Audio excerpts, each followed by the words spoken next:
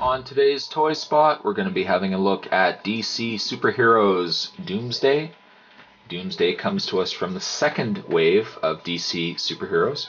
The first wave was the wave that had the Batman, Bane, Killer Croc, and Batman? I don't know if I said Batman already, but the second wave. Now, I don't have the packaging for this. If you saw my review of the Superman, same idea with the Doomsday here. I don't have the packaging, but I'll show you the packaging on Supergirl here, because it would have been the same. So we've got the orange and yellow starburst packaging. Now it would have said obviously Doomsday at the bottom there. On the back of the packaging he would have come with, we would have had the other characters in the wave. So we have Superman, we've got Supergirl, there's Doomsday there, and there's also Bizarro.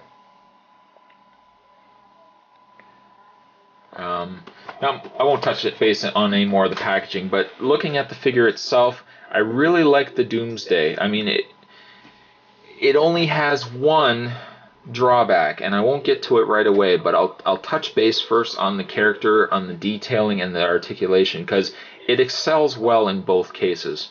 In the way of the likeness, it is a really nice likeness of Doomsday.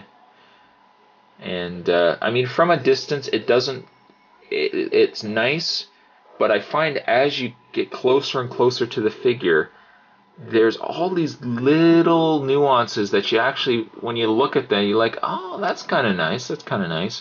One being, I don't know if you guys can actually see in there, but contained within his eye, he's got the bone running across his eyes there, but you can actually even make out little red eyeballs in there, which I think is a nice touch. As well, if you actually look inside, I don't even know if the camera's going to get any of this, but inside his mouth you can actually see, like, there's the red tongue and everything else inside. It's not just a mouth. So I mean, there is a lot of detailing put in the figure. He's got a nice ponytail going on here, nice rubbery hair there. Loads and loads and loads of sculpt in the actual spine with the bone intrusions here. Did I say intrusions? That's not right. But all the bone detailing here is quite nice.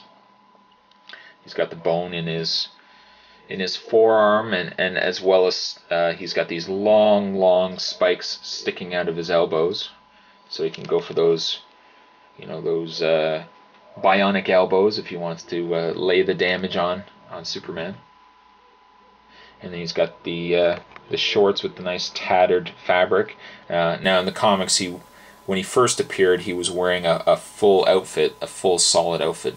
It was green, and then he had goggles on. As he was fighting the Justice League, this outfit eventually ripped, and he was left with just these Hulk-like shorts. And he's got the green boots going on there as well. His articulation is really nice. It's the articulation the same as what we got with the Superman. So there's lots of movement in his face, in his head. He's got articulation in the shoulders, in the elbows.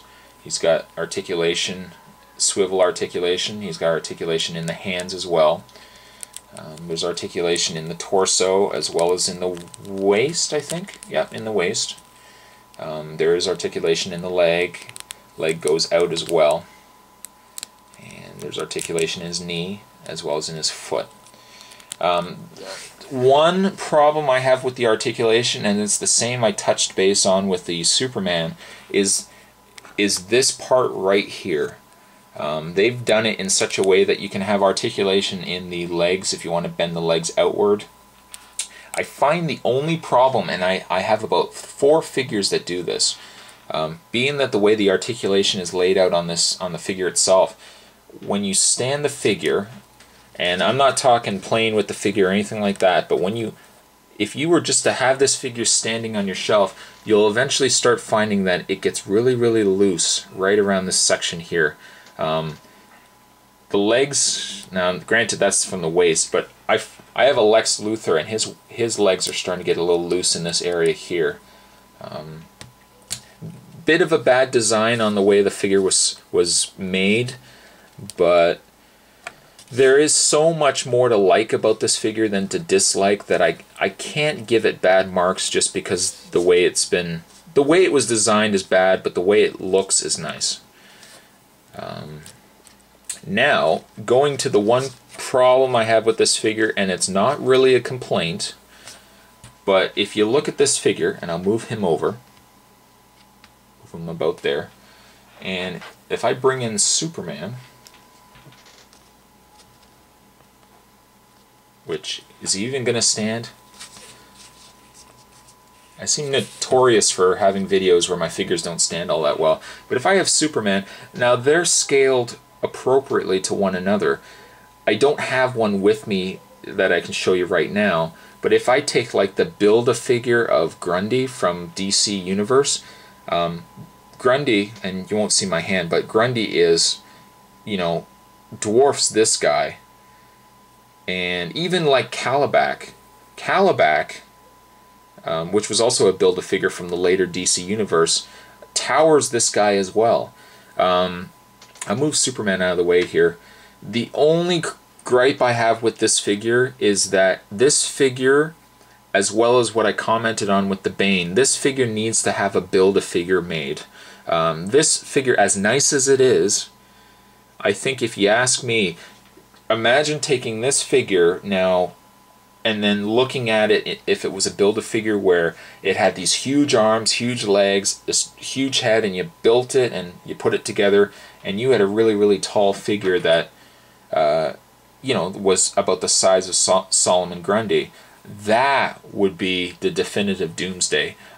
This Doomsday is nice, but this needs to be a Build-A-Figure as well. If the Four Horsemen are watching this video, or if DC or anyone like that, if you guys need to bring this guy out as a Build-A-Figure. I mean, he rightfully deserves it, for crying out loud. He took out Superman.